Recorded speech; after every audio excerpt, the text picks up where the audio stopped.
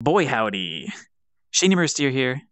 I've been doing research on Udon and trying to figure out the best way to dish you information on it, trainings in relation to it, and otherwise good tips to get started. What we're going to do today is begin a little dinner party, feeding you bowls of Udon every month or so with the latest walkthroughs, examples, and essentially lob what I consider useful links at you until you're stuffed. I've decided that I'm not pro enough to do a zero to hero on this topic as of yet, but there are others that are a lot better than me. And over the course of the next several weeks, I'll be creating videos on where you should be looking for people sharing tips on Udon. So let's get started from zero real quick. If you consider yourself a zero, there's a lot of heavy stuff for you to learn before you're making the next Animal Crossing in VRChat, right? Feel good about making a cube rotate without an animator, or, a mirror turning on and off. Those are big wins. With dedication and understanding of how stuff works, you'll be able to make whatever you want to make. It'll just take time. And many of us have a lot of extra time right now to learn a new skill. I would consider Udon and programming in general a great thing to learn during this time for those who want to try. Now, I'm not going to comment on VRChat's official tutorials because that's one, rather obvious way of learning. And if you experienced that and it worked for you, that's cool. But you're likely here for something new and different. So I'll put a link below to the spinning cube example series just in case. If you haven't seen it yet, VRChat has also just released a new SDK today, just a few minutes ago, for Udon, including new prefabs and examples inside the VRChat examples folder of the SDK.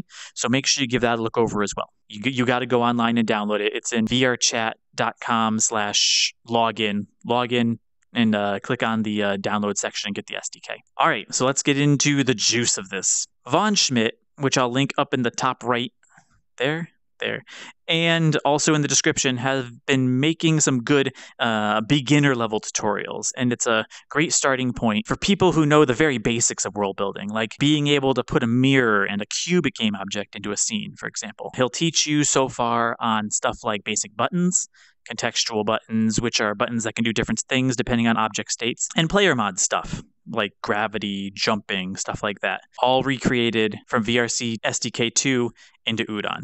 Pretty cool stuff. He does this both using the power of noodles, aka the Nude Graph System, aka the Node Graph System, as well as a product by Merlin-san called UdonSharp, which is a compiler that compiles C# into Udon assembly language. As I talked about before in my Udon Zero to Hero video, you can create Udon worlds using the Node Graph System, as well as just plain old assembly code if you know it. UdonSharp makes Udon programming a lot more streamlined for those who know how to code without the stress of having to know assembly and without having to deal with noodles all over the place, right? Keep in mind that UdonSharp is updated practically every day during the infancy of this project, right? So be sure to set up GitHub to easily git clone the latest build to your Unity assets folder. We also have a nice lad named Hugh Dawson, who has begun dabbling in Udon about 3 months ago during the alpha. Since then, he's been developing games like Codenames, Jukebox, and what he's calling an event management system, mostly utilizing UdonSharp. And I keep referring to UdonSharp, but it's currently beyond the bounds of this video, but the link is in the description if you want to take a look. So if you aren't that interested in tutorials, but you're more looking for that sweet repository of already created code to pull from, have a listen.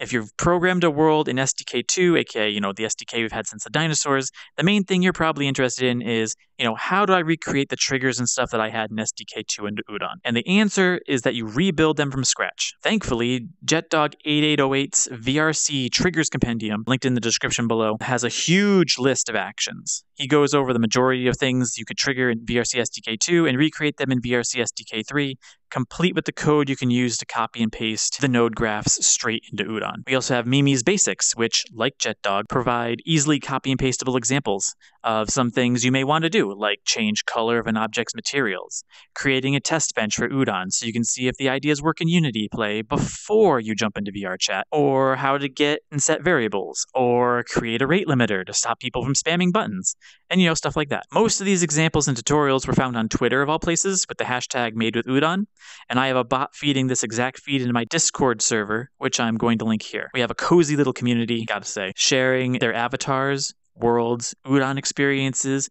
and would love for people who want to build to show off their stuff there too. So come on in, check us out. Maybe you'll have some fun. We'll see. If you know a tutorial that has helped you and I haven't talked about it here, which I'm sure there's a bunch of them that I haven't found yet, so be sure to drop me a comment, what it is, where it is, so I can provide it in my next video. then subscribe so you can get all these right to your feed when I publish next time. Or if this helped you, subscribe too. I could really use your support. That's going to be it for now. There's plenty for you to review already. This only took a few minutes. It's going to take you hours, maybe days, to go through all the stuff I just told you about. So take a good look and get back to me on what helped, what didn't, and what you feel like you're missing. All right? Cool. This is Shani Merstier. Good luck with Udon, and we'll be back soon with the next one. All right, that's it.